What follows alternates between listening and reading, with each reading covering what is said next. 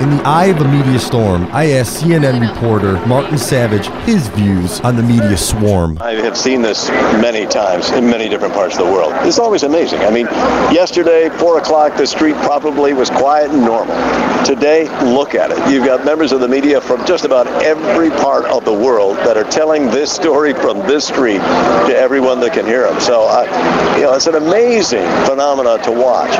Right now, wonderful story. 3 women rescued, saved, back to their families. The question still to be asked is, how did it happen? While the world's hearts go out to these brave women and their families, the media's cameras and microphones will be waiting for the answers to all these questions. From Cleveland, special extended Foox 30.